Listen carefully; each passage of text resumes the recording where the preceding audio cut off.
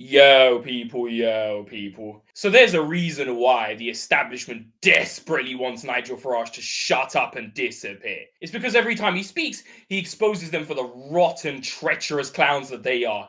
And he did it again recently on GB News. Take a listen. The foreign aid budget, and you know, one of the great sort of Cameroon successes was that the foreign aid budget had been so massively increased under his premiership, has now been slashed to only 0.36 of gross national income. And the reason is we're now spending more on asylum seekers than you can even believe.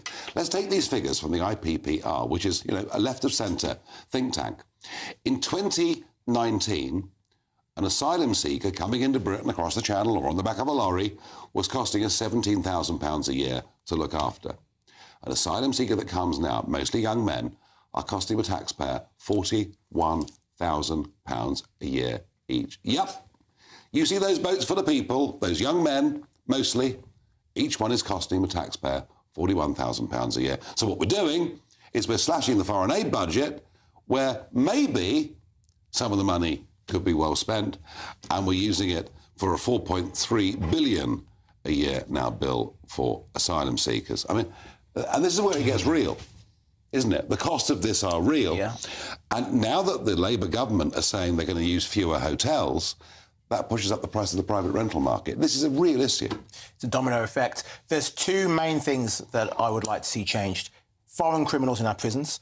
It costs £60,000 or thereabouts to take from a police officer arresting them to get it through court and get them prosecuted and sent to prison. That's £60,000. It's then about £40,000, £45,000 a year each year after that's housed in prisons. Get rid of them. Get them out of the prisons and deport them. If you are in this country and you are not born British with a British passport, then you should not be housed in our prisons. And there's 10,500 of them. Yeah. 10,000. I mean, the left and right agree. This is wonderful to hear. It's almost a coming together. The Labour government has a huge majority now to do whatever it wants to do. It's got no excuse to delay. And, you know, if they want to have a scheme that says we're going to deport criminals, foreign criminals, if they want a scheme that says they're going to deport people immediately on arrival if they are not valid asylum seekers, they can do that. Jeff, I tell you a funny thing, Ranald. The last Labour government, up to 2010, and Blunkett started this. I mean, Blunkett, way more right. Well, Blunkett was up for a Rwanda scheme, way more right than your lot, you know. And the last Labour government, if you came here illegally, you got booted out. Yes. Yeah. What's changed? We've allowed, I'm sorry to say, my wife's a solicitor, we've allowed lawyers to be in charge. You know, the whole, out of that money, I wonder how much, actually, if you sort of take that figure, how much is actually spent on lawyers in the system. That's a good point. To defend all translation services. Correct. All of these services that have actually taken over the system. And, I mean, the extraordinary thing, I have some sympathy for Yvette. You know, not only has she made a good decision in terms of anonymity earlier, but also, you know, the levers that she is hamstrung to some extent because the lawyers will challenge every single decision, and we've got to take that to task. It's almost like, JJ, final thought on this, it's almost like it isn't Parliament now where big decisions get made. It is actually in the judicial system. Yeah. So there you go. Nigel still remains pretty much the only politician willing to actually have a serious discussion about this out loud. I know the Tories are pretending now like they're real border hawks and they're really going to get control of our border. They're going to stop the dinghies coming in. They ain't. It was happening for 14 years under their watch. They ain't going to do shit. But let's address what was actually said. There's so much said in just one clip, and it really does expose how our political class is betraying us every single day. I mean, listen to how much they're spending on asylum seekers. In 2019, it was £17,000. Already way too much a year. That's way too much a year. If you come to this country, you should be a net benefit to this country. You shouldn't be draining it to the tune of £17,000 a year. And apparently that's actually the same conclusion that the government, that the Uniparty came to. We shouldn't be spending £17,000 a year on these migrants. No, we should be spending £41,000 a year on these migrants. Genius idea from our political class. In a country that is struggling economically. I mean, the average wage in this country, according to ONS, is £30,472 a year. So asylum seekers, for doing nothing except for existing and supposedly culturally enriching us, are getting 10 grand over the average salary. Wow. I mean, just wow. Wow. Never forget Labour, the party of the working class, letting this happen in abundance is ridiculous. So asylum seekers are receiving effectively more in income, although it's obviously not being paid directly into their account, but in effect, they are getting more in income than the average working Brit. Isn't that a nice gig if you can get it, right? I know people say this is a joke in this country, but it's actually becoming kind of true. You really should just go to somewhere in the EU, chuck your passport in the river and come back on a dinghy and claim asylum. Because apparently that's a better career path than the career paths that half of you are on. Our government is just truly, they are on crack. It tells you what our ruling class thinks about us. It really does. And our ruling class is spitting in our face even more. You know, recently there's a discussion going around in Britain about landlords and about how Labour are apparently going to raise the capital gains tax to 40% decline. And something about how, I think it was Keir Starmer basically implied that landlords aren't working people. And I'm just sitting there thinking to myself, right, this guy's going to sit there and talk about how landlords aren't working people, right? Try and distinguish them from working people, while simultaneously potentially planning to take 40% of capital gains. 40%. Bearing in mind, he did fuck all in the process. It's not like the government was involved in any of the profit making. No, they just come in and steal as they always do. Right? He wants to take 40% of their capital gains and give it off to the migrants who aren't working, who are getting an income higher than the average Brit, and then lecture the landlords about, oh, you're not working hard enough. You don't really work. What you do isn't work. What the asylum seekers do is work. It's really difficult to hold your hand out for that long, right? Your arms start to ache. Like, what in the actual fucking dystopian clown show do we live in? I don't even understand. It just becomes more and more apparent every single day with these people. And again, I will say this in defense of Labour, not that I'm a Labour guy, obviously, but I'll say this in defense of Labour. A lot of these problems are not problems that Labour created. It's just problems that Labour have exacerbated and brought to the forefront. A lot of this stuff has been entrenched by the Tories and Labour, the Uniparty, for many, many years, which is why come next election, we should get behind that man on screen. But it's just like the dystopian clown world that we live in this country, man. It's crazy. And then I have to see people talking about how Keir Starmer's doing an excellent job. Oh, he's doing a great job, Keir. Like, fantastic. Releasing the criminals, taking from the working people, telling them they ain't working so he can give it to the people who aren't working, who shouldn't even be in this country in the first place. And then if you say anything, he calls you far right and tries to throw you in jail. Like, it's just such dystopian ass garbage. It's so dumb. Where do these people get off? I mean, I thought we lived in a system that was supposed to be by the consent of the governed. Let me ask you this, right? I know this is a slight tangent from the immigration topic, but it's not, in a way.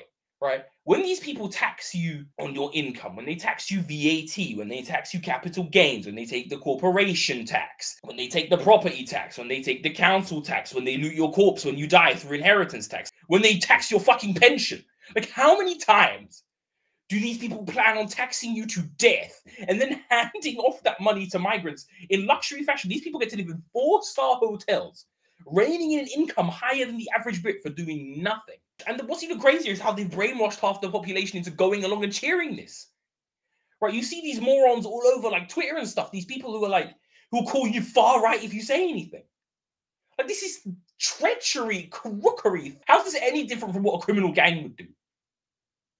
You're stealing our money and distributing it to all your mates at the point of a gun. And then if you commit tax evasion, they throw you in jail. It's like, at this point, I'm at a point now where I'm like, look, I'm not going to tell you to commit tax evasion. I'm not condoning tax evasion, but if you evade tax, listen, I'm not going to reprimand you. I'm just saying, like, I'm not reprimanding you, because at this point, I'm just like, why would anybody want to pay tax in this country? Like, seriously, why would you want? Like, I see so many of these dumb fuck champagne socialist morons talking about how we need to pay more in tax and the rich need to pay their fair share. I don't blame the rich for taking tax loopholes. If I had the money they had, I would take tax loopholes too. I would give as little money as I possibly could to this government, as little as I could. And I don't care how much you try and blackmail me, but, oh, but the NHS, oh, shut up. That shit ain't going to the NHS, that's going to the migrants. Like, stop lying to my face. I'm so sick of it. I mean, the constant betrayal and insult from our government is just, it's absurd.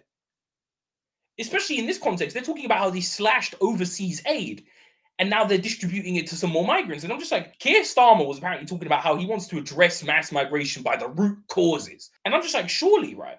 If you dedicate some of this overseas money to help some of these countries where these migrants are coming from, help improve the situation economically or societally or whatever it be, create some kind of stability in these countries with that foreign aid, that will perhaps disincentivize, to whatever degree that's worth, migrants from coming here. Right, if you combine that with the fact that you could actually just disincentivize migrants from coming here by having a much stricter asylum process and not letting them in by the tens of thousands and not offering them effectively an income higher than the average Brit, right? If you stop doing all of these things, right? You could actually disincentivize them, and then you might see a significant downturn in the amount of migration we see. But our political class doesn't want to do that. Shock, horror. And one of the big reasons, and there's many, as to why our political class doesn't want to do that is because it keeps that man on screen out of office basically for the rest of his life. And it's not just about him. People like him. Populists like Nigel Farage, people actually care about the British people. They get shut out of the system because there is no appetite in the country for politicians who care about the British people once the British people have been thoroughly displaced. Once we've replaced all those inconvenient Brits with more convenient foreigners who will continue to vote for the establishment because the establishment offers them free stuff, there will be no appetite. The appetite for Nigel will die because simply put, he won't have a voter base anymore because they'll all have been displaced, replaced, or have left the country because of what the Uniparty is doing to it. Do you see the plan? It's a non-racial version of the Great Replacement theory. I mean, Nigel mentioned it there. It's mostly young men. He said it as kind of a side comment, but it's an important comment nonetheless. Mostly young men that are getting this money. We see this, right? I know they talk a lot about the women and children, but let's be honest. We see the videos of these people coming off the boats. You barely to never see women and children, only young men. And you find out a lot of the times that a lot of these young men, obviously not all of them, are hostile, actively hostile to the United Kingdom, hate the United Kingdom, think it's a colonizing, occupying, terrorist, horrible entity. What you would think our government would do is when hostile military-aged men who hate this country rock up at our border en masse, you would think the government would turn them away. But instead, the government is funding them. And where do they get that money? They steal it from you. I mean, it's incredible, isn't it? These people are stealing from the citizens, stealing from their people to give to the invader to help abet the invasion. It's an invasion from within. Like I said, I'm not trying to say that every person coming over the border is bad, but we know some of them are deeply hostile to the United Kingdom. We know this because they say it out loud. And of course, the Labour Party, the party of the cucks, go along with it all the time. Oh, you know, we should be ashamed of our history. David Lammy talking about reparations and all the rest, right? But it's just like, how treacherous can you be? And this is just a brief warning for the Americans. Any Americans watching this, if there are any of you, probably not. This is why you need to vote for Donald Trump. Because what our country is, what our government is what happens when you allow the neoliberal establishment to completely take over our government. And the thing is they're not even very long-sighted in this way, right? Because you have to think about it, right? A lot of the people that we're bringing into this country are Muslim. And again, I'm not attacking all Muslims because they're not all the same. Because I always have to specify this, because otherwise I'm a far-right bigot.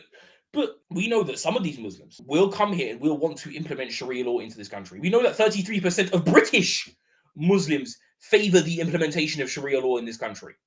32%. The Henry Jackson Society poll found that. And they found that the equal amount wanted Islam recognized as the national religion. We know that there's a large contingent of Muslims in this country now who would like this country to turn into a Sharia law state. What do you think will happen when you import more Muslims into this country? What do you think is going to happen?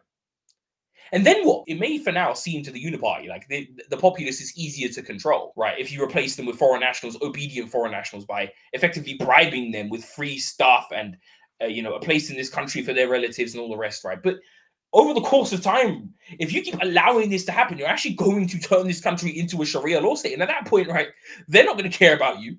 They're not going to thank you. They're going to come for you the same way they're going to come for everybody else. But then again, I'm sure these sleazebag politicians who are selling us out every single day will be taking the first plane ride to Monaco or to Dubai or to Spain somewhere, the Canary Islands, and will ditch us and leave us behind to deal with the mess that they completely manufactured by themselves. That's almost certainly what will happen. And then, of course, when any Brits fight to defend themselves from Sharia law rule, they'll call us racist and Islamophobic and, of course, xenophobic. And, of course, the new one, we can't forget the new buzzword, far right.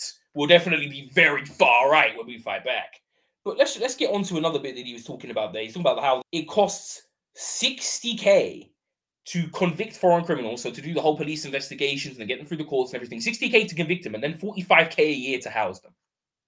Again, another example of foreigners getting more money than the average Brit. Wouldn't it be nice if they dedicated some of this money to some people in Britain?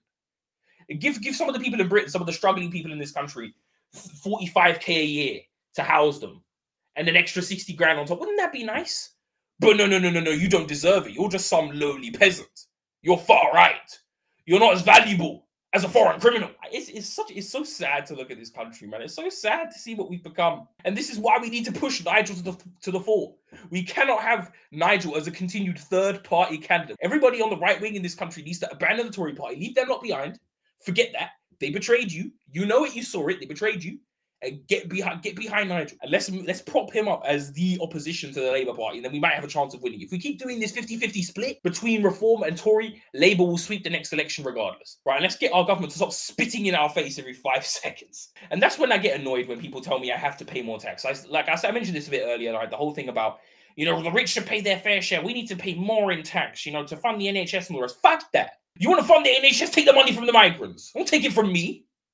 Like, the fuck do you think you are coming asking for money from me? When the migrants get what is presumably tax-free 41 grand a year in income, you're coming to me? You're coming to the average Brit? Talking about, oh, you know, you need to pay more in tax because the NHS should slap you in your face. You are a knobhead. Like, we should cut the tax rate for everyone in this country. Everyone from Richard Branson to the fucking homeless. Even though I know they don't pay tax, we should cut all of it. All of it.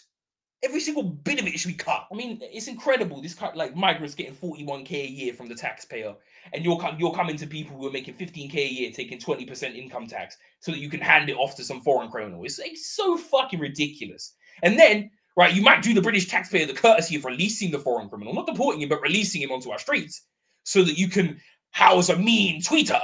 If you're not feeling the brain fry yet, then I don't know what to tell you. And again, you know, you may be thinking, you know, why doesn't the Labour Party deport all these foreign criminals? It's simply because they don't want to. The Uniparty hates us and they want us to be unsafe. You can see that evidently by the fact that we have a incompetent, probably the worst police force I've seen on the planet, which is basically a woke militia policing our streets, able to keep basically nobody safe. A bunch of fat midgets rolling around. That's our police force. Then we have a lefty judiciary who enforces all of this lawfare that's entrenched in our legal code. And then the government who abets it all. And so, you know, these people couldn't care less about you.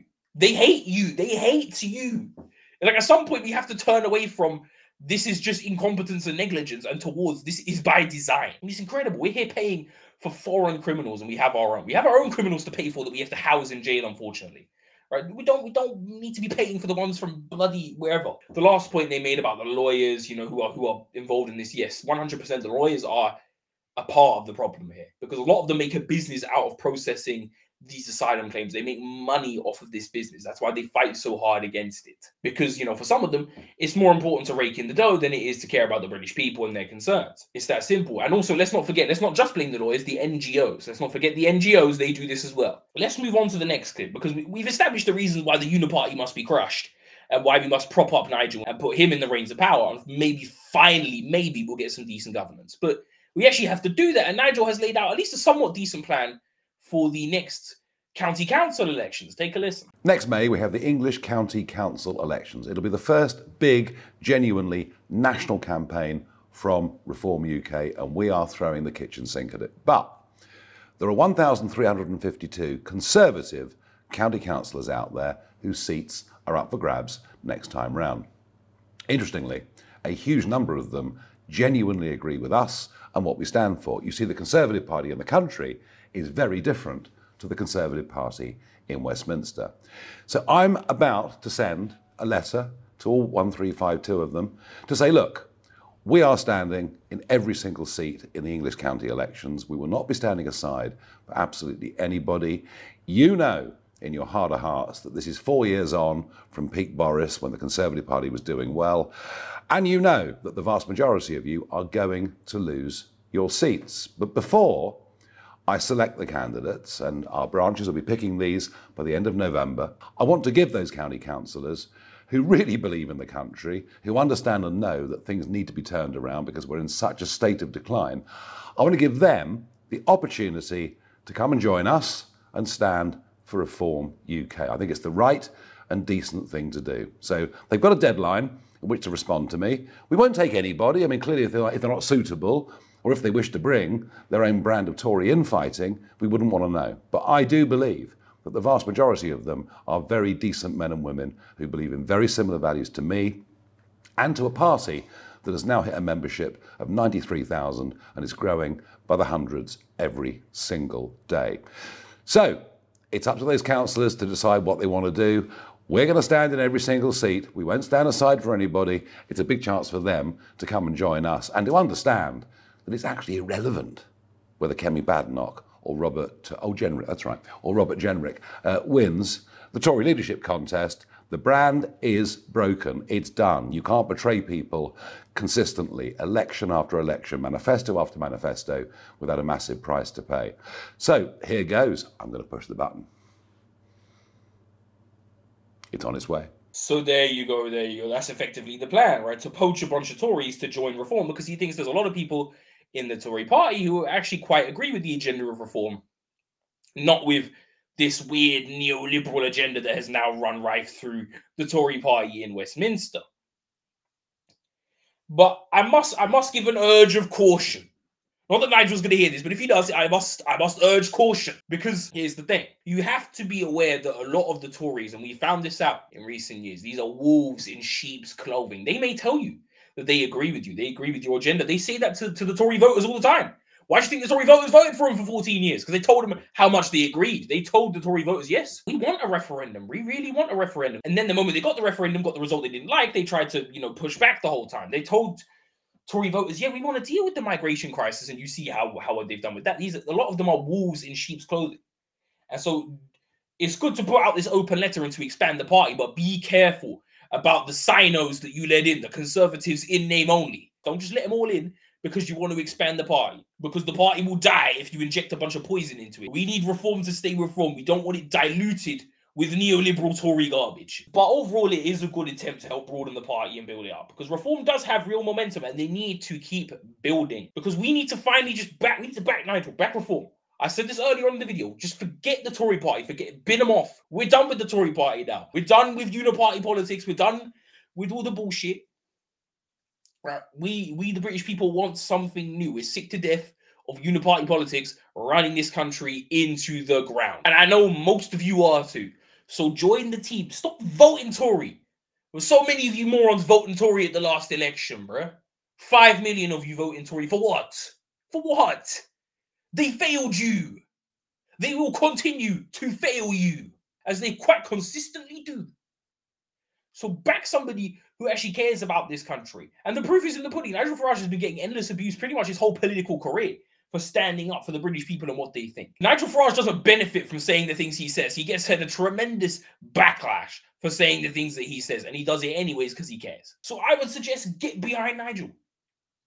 Abandon the Tory party in droves, because if you don't, it will be another Labour sweep come the next election. It won't matter how Keir Starmer performs in this job, and he's already performing horrendously, because at the end of the day, right, if we keep splitting our vote with Reform and Tory because too many of you are too stubborn to abandon that joke of a party, then Labour are going to keep sweeping for who knows how long. You're going to get even more years of two-tier, three-gear, Lord Ali loving Keir Starmer. So yeah, let's just get behind Nigel, and let me know what you lot think about this down below. Please remember to like and subscribe, people, and see ya.